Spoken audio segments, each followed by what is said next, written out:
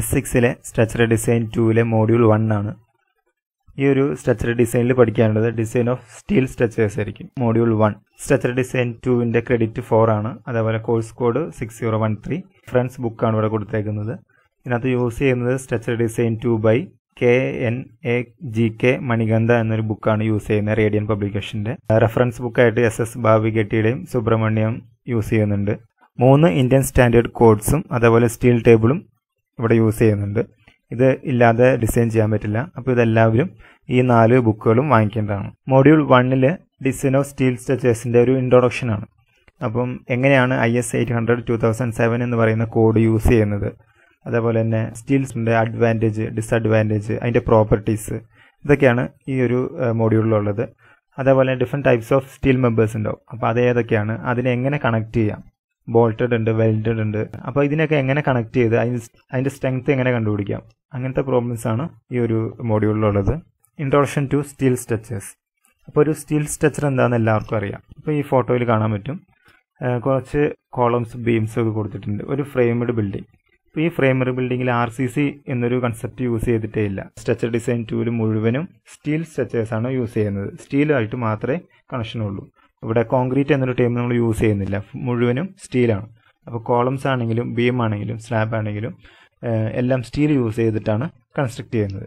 അപ്പോൾ steel structure എന്ന് നോക്കാം. It is an assembly of A group of members excepted to sustain load and transfer them to ground സേഫ്റ്റ്ലി. ഒരു എന്ത് type building ആണെങ്കിലും, ഒരു steel building ആണെങ്കിലും RCC ആണെങ്കിലും, ഒരു സ്ട്രക്ചർ എന്ന് പറയുന്നത് എന്താ, അവിടെ വരുന്ന ലോഡ് ആ ഒരു ഫ്ലോറിൽ അല്ലെങ്കിൽ കോളത്തിലൂടെ ബീമിലൂടെ വരുന്ന ലോഡ് സേഫ്റ്റി ആയിട്ട് ഗ്രൗണ്ടിലേക്ക് ട്രാൻസ്ഫർ ചെയ്യുന്നു. അതിനാണ് ഒരു സ്ട്രക്ചർ എന്ന് പറയുന്നത്. അപ്പോൾ ഒരു സ്റ്റീൽ സ്ട്രക്ചർ എന്ന് പറയുമ്പോൾ എന്താ, സ്റ്റീൽ ബീമിലും സ്റ്റീൽ കോളം, സ്റ്റീൽ സ്ലാബിൽ വരുന്ന ലോഡ്സ്, അതെന്ത് ലോഡാവാം, ഡെഡ് ലോഡാവാം, ലൈവ് ലോഡാവാം.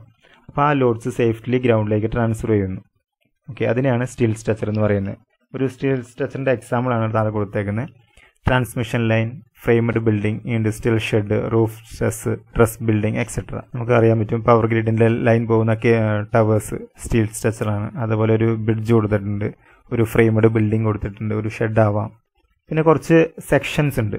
ഈ ഒരു സ്ട്രക്ചർ ഡിസൈൻ 2-ൽ മുഴുവൻ പഠിക്കുന്നത് സ്റ്റീൽ മെമ്പേഴ്സാണ്. ഏതൊക്കെയാണ് സ്റ്റീൽ മെമ്പേഴ്സ് നോക്കാം.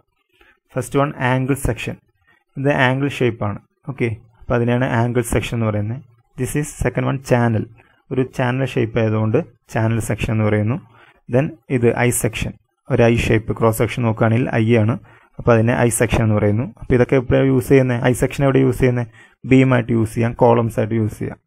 ഓക്കെ, അതുപോലെ ഇത് T സെക്ഷൻ, ടീയുടെ ഷേപ്പ് ആയതുകൊണ്ട് T സെക്ഷൻ എന്ന് പറയുന്നു. ഇതാണ് നോർമലി സ്റ്റീൽ സ്ട്രക്ചേഴ്സിന് യൂസ് ചെയ്യുന്ന മെമ്പേഴ്സ്. സ്ക്വയർ, സർക്കുലർ, ഇതെല്ലാം സ്റ്റീൽ മെമ്പേഴ്സ് ആണെങ്കിൽ പോലും ഈ ഒരു കൺസെപ്റ്റിൽ എടുക്കുന്നില്ല. അതുപോലെ തന്നെ ലോകത്ത് പലതരത്തിലുള്ള സ്റ്റീൽ സ്ട്രക്ചേഴ്സ്, ഒരുപാട് ഫേമസ് ആയിട്ട് ബിൽഡിംഗ് എല്ലാം ഉണ്ട്. അതിനകത്ത് ഏതെങ്കിലും ഒരു ഫേമസ് ആയിട്ടുള്ള ഒരെണ്ണം ഏതാ, ഈഫിൽ tower. ഈഫിൽ tower full of steel സ്ട്രക്ചേഴ്സാണ്. ഇതിനകത്ത് കോൺക്രീറ്റ് യൂസ് ചെയ്തിട്ടില്ല, മുഴുവനും സ്റ്റീൽ യൂസ് ചെയ്തിട്ടാണ് ചെയ്തേക്കുന്നത്. ഇനി അഡ്വാൻറ്റേജസ് ഓഫ് സ്റ്റീൽ സ്ട്രക്ചേഴ്സ്. ഒരു സ്റ്റീൽ RCC ആയിട്ട് കമ്പയർ ചെയ്യുമ്പോൾ എന്തൊക്കെയാണ് അഡ്വാൻറ്റേജ്, നമുക്ക് എന്തൊക്കെയാണ് ഗുണങ്ങൾ. First one, steel members have high strength per unit weight compare to RCC. ഒരു RCC, അതായത് കോൺക്രീറ്റ് സ്ട്രക്ചർ കമ്പയർ വെച്ച് നോക്കുമ്പോൾ സ്റ്റീൽ മെമ്പേഴ്സിന് പൊതുവെ ഹൈ സ്ട്രെങ്ത് ആയിരിക്കും. Steel members are small section. പൊതുവെ ബീംസും കോളംസ് ആണെങ്കിലും ഒരുപാട് ചെറുതായിരിക്കും അതിൻ്റെ സെക്ഷൻ. ഇപ്പോൾ RCC പോലെ ഒരുപാട് വലുതായിട്ട് വരില്ല. അപ്പോൾ നമുക്കിപ്പോൾ ബീമിൻ്റെ ആണെങ്കിലും ഡെപ്ത് ആണെങ്കിലും നമുക്ക് ഒരു സ്റ്റീൽ മെമ്പർ യൂസ് ചെയ്യുകയാണെങ്കിൽ നമുക്ക് മാക്സിമം കുറയ്ക്കാൻ പറ്റും. Okay, then second point, steel does not failure suddenly because of ductile nature. Therefore, they give sufficient warning before failure. Ductile means എന്താ, സ്റ്റീൽ മെമ്പേഴ്സിന് ഡിഫോം ചെയ്യാനുള്ള എബിലിറ്റി ഉണ്ട്, അതിനാണ് ഡക്റ്റൈൽ എന്ന് പറയുന്നത്. അതുകൊണ്ട് തന്നെ ഒരു ഫെയിലിയർ ഉണ്ടാവുന്നതിന് മുന്നേ ഒരുപാട് വാർണിങ്സ് തരും. Then third one, construction can be done fast. RCC compare ചെയ്ത് നോക്കുമ്പോൾ പെട്ടെന്ന് നമുക്ക് കൺസ്ട്രക്ട് ചെയ്ത് പോവാം. എങ്ങനെയാണ്, 2 സ്റ്റീൽ മെമ്പേഴ്സ് തമ്മിൽ കണക്ട് ചെയ്ത് വെൽഡിങ്ങോ അല്ലെങ്കിൽ ബോൾട്ട് ചെയ്തോ പെട്ടെന്ന് കൺസ്ട്രക്ട് ചെയ്ത് പോകാൻ പറ്റും. Then fourth one, still has highest scrap value compare to other building materials. Scrap value means എന്താ, നമുക്കിപ്പോൾ ഒരു ബിൽഡിംഗ് പണിത് അതിന് ഒരു 50 years ആണെങ്കിൽ 50 years കഴിഞ്ഞിട്ട് ആ മെറ്റീരിയൽ, ഇപ്പം സ്റ്റീൽ മെമ്പേഴ്സ്, സ്റ്റീൽ കോളം ആവാം, സ്റ്റീൽ ബീം ആവാം, അതെല്ലാം നമുക്ക് പിന്നീടും അടുത്ത കാര്യത്തിന് വേണ്ടി യൂസ് ചെയ്യാൻ പറ്റും. അതിനാണ് സ്ക്രാപ്പ് വാല്യൂ. അത് നമ്മൾ വാങ്ങിച്ച അതേ പ്രൈസ് തന്നെ നമുക്ക് കിട്ടുകയും ചെയ്യും. ഇപ്പം നമ്മൾ സ്റ്റീൽ എങ്ങനെ നോർമലി വാങ്ങിക്കുന്നത്, വെയിറ്റിനാണ്, പെർ കിലോ എത്ര രൂപ അല്ലെങ്കിൽ പെർ ടൺ എത്ര എന്ന് പറഞ്ഞിട്ടാണ് വാങ്ങിക്കുന്നത്. അപ്പോൾ നമ്മളത് പിന്നീടും കൊടുക്കുകയാണെങ്കിലും അതേ റേറ്റ് തന്നെ നമുക്ക് കിട്ടും. അതിനാണ് സ്ക്രാപ്പ് വാല്യൂ എന്ന് പറയുന്നത്. Fifth one, they can be handled and transport easily. നമുക്ക് ഏത് സൈറ്റിലേക്കും പെട്ടെന്ന് ഹാൻഡിൽ ചെയ്യാനും അതുപോലെ ട്രാൻസ്പോർട്ട് ചെയ്ത് എത്തിക്കാനും സാധിക്കും. Additions and modification can be done easily. നമുക്കിപ്പോൾ ഒരു സ്ട്രക്ചർ ഉണ്ടെങ്കിൽ അതിൻ്റെ കൂടെ നമുക്ക് എന്തെങ്കിലും അഡീഷൻസോ അല്ലെങ്കിൽ മോഡിഫിക്കേഷനോ എന്തെങ്കിലും ഉണ്ടെങ്കിൽ നമുക്ക് പെട്ടെന്ന് തന്നെ ചെയ്യാൻ പറ്റും. വെൽഡ് ചെയ്തോ അല്ലെങ്കിൽ കണക്ട് ചെയ്തോ പോയാൽ മതി. 7th point, steel may be bend, hammered or even bolt holes may be punched without any visible damage. നമുക്ക് ആവശ്യമുള്ള സമയത്ത് നമുക്കത് ബെൻഡ് ചെയ്തെടുക്കാം. നമ്മുടെ സൗകര്യം അനുസരിച്ച് ബെൻഡ് ചെയ്യാം, അതുപോലെ ഹാമർ ചെയ്യാം. ഹോൾസ് ഉണ്ടെങ്കിൽ നമുക്കിപ്പം ഒരു ഹോൾ ഇട്ട് പോയി, നമുക്കത് ആവശ്യമില്ലെങ്കിൽ നമുക്കത് വിസിബിൾ ആവാത്ത രീതിയിൽ നമുക്കതിനെ മാറ്റിയെടുക്കാൻ പറ്റും. അതൊക്കെയാണ് ഈ സ്റ്റീൽ കൊണ്ടുള്ള യൂസ്. ഇനി ഡിസഡ്വാൻറ്റേജസ് എന്തൊക്കെയാണെന്ന് നോക്കാം. ഒരു RCC കമ്പയർ ചെയ്ത് നോക്കുമ്പോൾ സ്റ്റീൽ സ്ട്രക്ചറിന് വരുന്ന ഡിസഡ്വാൻറ്റേജ്. ഫസ്റ്റ് വൺ എന്താ, main point corrosion. First one corrosion ആണ്. അപ്പം സ്റ്റീൽ RCC കമ്പയർ ചെയ്ത് നോക്കുമ്പോൾ സ്റ്റീൽ എപ്പോഴും പെട്ടെന്ന് കൊറോഡ് ആവാനുള്ള ചാൻസ് ഉണ്ട്. അപ്പോൾ അതൊരു മെയിൻ ഡിസഡ്വാൻറ്റേജ് ആണ്. സെക്കൻഡ് വൺ എന്താ, steel is an excellent conductor of heat, there for costly fire proof need. Steel എന്ന് പറയുന്നത് എന്താ, അത് ഹീറ്റിനെ കണ്ടക്ട് ചെയ്യുന്ന ഒരു മെറ്റീരിയലാണ്. അതുകൊണ്ട് തന്നെ കണ്ടക്ട് ചെയ്യാതിരിക്കാൻ വേണ്ടിയിട്ട് നമുക്ക് ഒരുപാട് ഹീറ്റ് പ്രൂഫിങ് അല്ലെങ്കിൽ തെർമൽ പ്രൂഫിങ് കൊടുക്കേണ്ടി വരും. അപ്പോൾ ആ പ്രൂഫിങ് കൊടുക്കുന്നതിന് കോസ്റ്റ്ലിയാണ്. അതൊരു മെയിൻ ഡിസഡ്വാൻറ്റേജ് ആണ്. Then third one, maintenance cost is high. ഇപ്പോൾ കൊറോഷൻ ഇടയ്ക്കിടയ്ക്ക് വരാം. അതേപോലെ തന്നെ ബോൾട്ടിലാണെങ്കിൽ നമുക്ക് ഇടയ്ക്കിടയ്ക്ക് അത് റെഗുലർ ആയിട്ടുള്ള ഒരു മെയിൻ്റനൻസ് കൊടുക്കണം. അപ്പോൾ ആ മെയിൻ്റനൻസ് ഇപ്പോൾ ഒരു പെർ 2 ഇയറിലോ അല്ലെങ്കിൽ 5 ഇയറിലൊക്കെ കൊടുക്കുകയാണെങ്കിൽ എല്ലാ 5 ഇയറും കൂടുമ്പോൾ ഇത് ചെയ്തുകൊണ്ടിരിക്കണം. അപ്പോൾ അങ്ങനെ കൂടുമ്പോൾ കോസ്റ്റ് കൂടുന്നുണ്ട്. Fourth one, steel structures R ബ്രിറ്റിൽ. ബ്രിറ്റിൽ means ഹാർഡായിരിക്കും, പക്ഷേ പെട്ടെന്ന് ബ്രേക്ക് ആയി പോകും. അതിനാണ് ബ്രിറ്റിൽ എന്ന് പറയുന്നത്. പെട്ടെന്ന് ഒരു ഇമ്പാക്റ്റിലോട് അല്ലെങ്കിൽ വൈബ്രേഷൻസോ വരികയാണെങ്കിൽ ഈ സ്റ്റീൽ ബീമിന് അല്ലെങ്കിൽ സ്റ്റീൽ സ്ട്രക്ചറിന് റെസിസ്റ്റ് ചെയ്യാനുള്ള കഴിവ് കുറവായിരിക്കും. Then fifth one, erection of steel structures required skilled labour. Skilled ആയിട്ടുള്ള ലേബേഴ്സ് വേണം, സാധാരണ ആരെയും കൊണ്ടും ചെയ്യാൻ പറ്റില്ല. Steel members are costly. പൊതുവെ സ്റ്റീൽ RCC കമ്പയർ ചെയ്യുമ്പോൾ കോസ്റ്റ് കൂടുതലായിരിക്കും. Then properties of steel structures. കുറച്ച് പ്രോപ്പർട്ടീസ് ഉണ്ട്. ഇതിനകത്ത് മെയിനായിട്ട് യൂസ് ചെയ്യുന്നത് മോഡുലസ് ഓഫ് ഇലാസ്റ്റിറ്റി ആണ്. Modulus of elasticity denoted by capital E. ഇയുടെ വാല്യൂ 2 × 10⁵ Nm².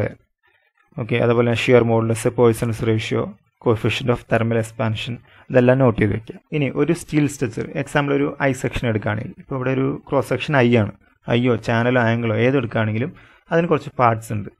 അപ്പം പാർട്സ് എന്തൊക്കെയാണെന്ന് നോക്കാം. ഇപ്പം RCCയിലും ഇതേ കാര്യങ്ങൾ TBM ഒക്കെ പഠിച്ചായിരുന്നു, അതിലും പാർട്സ് പഠിച്ചു. അതേപോലെ തന്നെയാണ് ഇതിലും വരുന്നത്. ഇപ്പോൾ ഒരു ഐ സെക്ഷൻ ആണെങ്കിൽ അതിൻ്റെ ടോപ്പിലും ബോട്ടത്തിലും ഒരു ഫ്ലാറ്റ് ആയിട്ടുള്ള ഒരു പോർഷൻ ഉണ്ട്. അതിനെയാണ് ഫ്ലാഞ്ച് എന്ന് പറയുന്നത്. അതേപോലെ തന്നെ അതിൻ്റെ ഇടയ്ക്കുള്ള പോർഷനെ വെബ് എന്ന് പറയും. ഇനി T സെക്ഷൻ ആണെങ്കിലും ഇതേപോലെ തന്നെ വരും. ഇനി T സെക്ഷൻ ആണെങ്കിലും ഇതേപോലെ തന്നെ ടോപ്പിലെ പോർഷൻ ഫ്ലാഞ്ചും അതിൻ്റെ സെൻറ്ററിൽ പെർപെൻഡിക്കുലർ ആയിട്ട് നിൽക്കുന്നത് വെബ്. ഇനി ചാനൽ സെക്ഷൻ ആണെങ്കിലും അതേപോലെ തന്നെ ആയിരിക്കും. ഓക്കെ, സെൻറ്ററിലുള്ള പോർഷൻ വെബ് ആയിരിക്കും, രണ്ട് സൈഡിലുള്ളത് ഫ്ലാഞ്ച് ആയിരിക്കും. ഇപ്പോൾ ഇവിടെ ഒരു ഐ സെക്ഷനാണ് കൊടുത്തേക്കുന്നത്. വെബ് എന്ന് പറയുന്നത് ഇതാണ്. വെബിൻ്റെ തിക്നെസ് ഇവിടെ കൊടുത്തിട്ടുണ്ട്. ഇതിനെയാണ് വെബ് തിക്നെസ് എന്ന് പറയുന്നത്. ഫ്ലാഞ്ച് രണ്ട് സൈഡിലും ഉണ്ട്. ഇതിനെ വെബ് ഹൈറ്റ് എന്ന് പറയും. ഈ ഫുൾ ലെങ്തിനാണ് വെബ് ഹൈറ്റ് എന്ന് പറയുന്നത്. അതുപോലെ ഫ്ലാഞ്ച് തിക്നെസ് ഇതാണ്, ഫ്ലാഞ്ചിൻ്റെ വിഡ്ത്ത് ഇതാണ്. നോട്ട് ചെയ്ത് വെക്കും. ഇനി various types of steel sections. പലതരത്തിലുള്ള സ്റ്റീൽ സെക്ഷൻസ് നേരത്തെ നമ്മൾ പഠിച്ചായിരുന്നു. I section, T, angle, ചാനലിനൊക്കെ. അപ്പോൾ അത് കുറച്ചും കൂടെ ഡീറ്റെയിൽ ആയിട്ട് പഠിക്കാം. 4 ടൈപ്പാണ് സെക്ഷൻസ് ഉള്ളത്. First one, rolled steel I section. എന്താണ് ഈ റോൾഡ് എന്ന് വെച്ച് കഴിഞ്ഞാൽ, ഇപ്പോൾ ഇവിടെ ഫിഗറിൽ നോക്കി അറിയാൻ പറ്റും. ഐ ആണെങ്കിലും ചാനലാണെങ്കിലും ആംഗിൾ ആണെങ്കിലും T ആണെങ്കിലും അതിൻ്റെ ഈ ഒരു എഡ്ജ് നോക്കുക. എഡ്ജ് റോൾഡ് ആയിരിക്കും എല്ലാത്തിലും. അതുകൊണ്ടാണ് റോൾഡ് സെക്ഷൻ എന്ന് പറയുന്നത്. ഇനി റോൾഡ് അല്ലാതെ ഫ്ലാറ്റ് ഷാർപ്പായിട്ടുള്ളതും ഉണ്ട്. അത് നമ്മൾ നോർമലി യൂസ് ചെയ്യുന്നില്ല.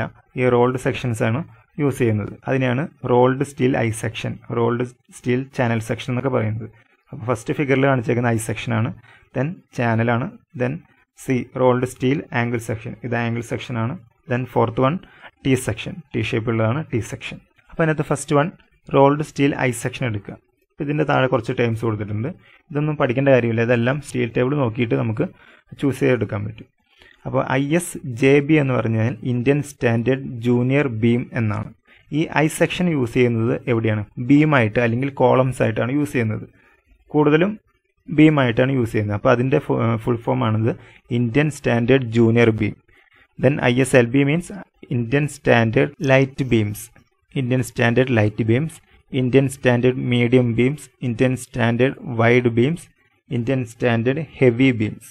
അങ്ങനെയാണ് ഇതിനെ ക്ലാസിഫൈ ചെയ്തേക്കുന്നത്. നോട്ട് ചെയ്ത് വെച്ചാൽ മതി. ഫുൾ ഫോം ഒന്നും പഠിക്കേണ്ട കാര്യമില്ല, എല്ലാം സ്റ്റീൽ ടേബിളിലുണ്ട്. ദെൻ ചാനൽ സെക്ഷൻ ഇതേപോലെ തന്നെ. ഈ C എന്ന് ഉദ്ദേശിക്കുന്നത് ചാനലാണ്, കോളംസ് അല്ല. കോളം വരുന്നത് ഐയിൽ തന്നെയായിരിക്കും കോളം വരുന്നത്. Indian standard junior channel, Indian standard light channels, Indian standard medium, and ISSC means Indian standard special channel. അങ്ങനെയാണ് ഇതിൻ്റെ classification. Then third one rolled steel angle section. Angle സെക്ഷനിൽ അങ്ങനെ വെബും ഫ്ലാഞ്ച് ഒന്നുമില്ല, നമുക്ക് 2 സൈഡല്ലേ ഉള്ളൂ. അപ്പോൾ അതിനെ ഒരെണ്ണത്തിനെ എല്ലും മറ്റേതിനെ ബി ആയിട്ട് കൺസിഡർ ചെയ്യാം. അപ്പോൾ 2 ക്ലാസിഫിക്കേഷനാണുള്ളത്. Rolled steel equal angles, rolled steel unequal angles. എന്താണ് ഈക്വൽ ആൻഡ് അൺഈക്വൽ? 2 സൈഡിലേക്കുള്ളത്, അതായത് എല്ലും ബിയും സെയിം ലെങ്ത് ആണെങ്കിൽ അതിനെ ഈക്വൽ ആംഗിൾസ് എന്ന് പറയുന്നു, എൽ ഈക്വൽ ടു ബി. അതേപോലെ ബിയും 2 ഡിഫറൻ്റ് ആണെങ്കിൽ, ഒരെണ്ണത്തിന് നീളം കൂടുതലും മറ്റേ നീളം കുറവോ അങ്ങനെ വരികയാണെങ്കിൽ, L not equal to B ആണെങ്കിൽ അതിനെ റോൾഡ് സ്റ്റീൽ അൺഈക്വൽ ആംഗിൾസ് എന്ന് പറയുന്നു. Okay. Then fourth one rolled steel T section. ഇതിനെ ടി എന്ന് തന്നെയാണ് പറയുന്നത്. ഇപ്പം ISNT means Indian standard normal T, T bass. Okay. ഇനി അടുത്ത ISHT means Indian standard heavy T, Indian standard special T, Indian standard light T, Indian standard junior T, അങ്ങനെയാണ് ഇത് പോകുന്നത്. അപ്പോൾ ഇതിൻ്റെ പേരുകളൊക്കെ സ്റ്റീൽ ടേബിളിലുണ്ട്. അപ്പോൾ ഇത് ജസ്റ്റ് നോട്ട് ചെയ്ത് വെച്ചാൽ മാത്രം മതി. അപ്പോൾ ഈ തരത്തിലുള്ള എല്ലാ സെക്ഷൻസും യൂസ് ചെയ്തുകൊണ്ട് ഡിസൈൻ ചെയ്യാണ് ഈ ഒരു സബ്ജക്റ്റിലുള്ളത്. അപ്പോൾ ഡിസൈൻ ചെയ്യാൻ വേണ്ടിയിട്ട് RCC പോലെ തന്നെ ഒരു 3 ഫിലോസഫിയാണ് ഇതിനും ഉള്ളത്, സ്റ്റീലിനും ഉള്ളത്. ഫിലോസഫീസ് ഏതൊക്കെയാണ്? RCCയിൽ പഠിച്ച കാര്യങ്ങൾ തന്നെയാണ്. First one working stress method, second one ultimate load design method, then third one limit state method. അങ്ങനെ 3 മെത്തേഡുണ്ട്.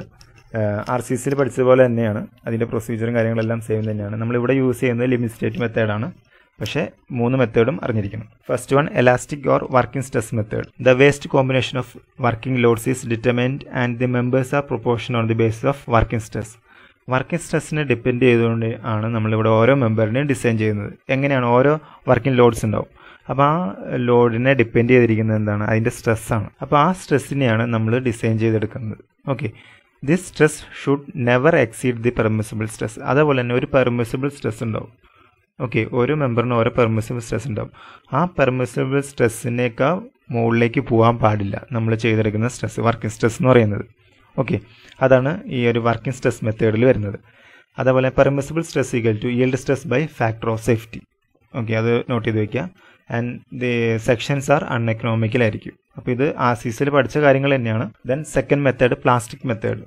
In this method failure means collapse or very large deformation. ഒരു മെമ്പറിൽ ഒരു ലോഡ് കൊടുക്കുകയാണെങ്കിൽ അവിടെ ഫെയിലിയർ സംഭവിക്കുന്നു. ആ ഫെയിലിയർ പെട്ടെന്നുണ്ടാവുന്ന കൊളാപ്സ് അല്ലെങ്കിൽ large deformation ആയിരിക്കും plastic മെത്തേഡിൽ വരുന്നത്. എന്തുകൊണ്ടാണ്? അവിടെ ലാർജ് സ്ട്രെയിൻ വരുന്നു. ലാർജ് സ്ട്രെയിൻ വരുമ്പോൾ പെട്ടെന്ന് ബ്രേക്ക് ആവുന്നു. This method utilise strength beyond yield point and hence the structure fails called collapse load. Stress strain graph അറിയാം. അപ്പോൾ അതിനൊരു പീക്ക് പോയിന്റ് ഉണ്ട്. ആ പോയിന്റിനെ പറയുന്ന പേരെന്താണ്? Yield point. ആ ഈൽഡ് പോയിന്റിനേക്കാൾ കൂടുതൽ സ്ട്രെങ്ത് യൂട്ടിലൈസ് ചെയ്യുന്നുണ്ട് പ്ലാസ്റ്റിക് മെത്തേഡിൽ. അതുകൊണ്ട് തന്നെ സ്ട്രക്ചർ പെട്ടെന്ന് ഫെയിൽ ആവും. ആ ഫെയിൽ ആവുന്ന പ്രോസസ്സിനെ പറയുന്ന പേരാണ് കൊളാപ്സ് ലോഡ് എന്ന്. Okay. Members are subject to large strains hence serviceability is law. പെട്ടെന്നുണ്ടാവുന്നതും അതുപോലെ തന്നെ ലാർജ് സ്ട്രെയിനുമാണ് ഇവിടെ പ്ലാസ്റ്റിക് മെത്തേഡിൽ ഉണ്ടാകുന്നത്. അപ്പോൾ ലാർജ് സ്ട്രെയിൻ കാരണം ഈൽഡ് പോയിന്റിനേക്കാൾ കൂടുതൽ സ്ട്രെയിൻ വരുന്നത് കൊണ്ട് തന്നെ ഇവിടെ സർവീസ് പീരീഡ് കുറവായിരിക്കും. Collapse load equal to load factor into working load. ഇത് നോട്ട് ചെയ്ത് വെക്കുക. Then third one limit state method. ഈ ഒരു മെത്തേഡാണ് നമ്മൾ യൂസ് ചെയ്യുന്നത്. The acceptable limit of safety and the serviceability before failure is called limit state. ഒരു safety അതുപോലെ തന്നെ സർവീസബിലിറ്റി, ഇത് രണ്ടുമാണ് ഇവിടെ കൺസിഡർ ചെയ്യുന്നത്.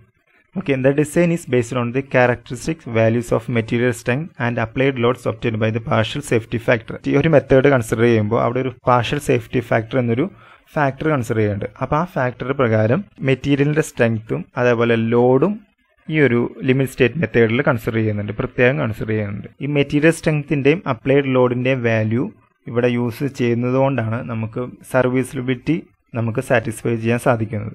അതാണ് ലിമിറ്റ് സ്റ്റേറ്റ് മെത്തേഡ് എന്ന് പറയുന്നത്. The section satisfy serviceability requirements such as limitation of deflection and vibration.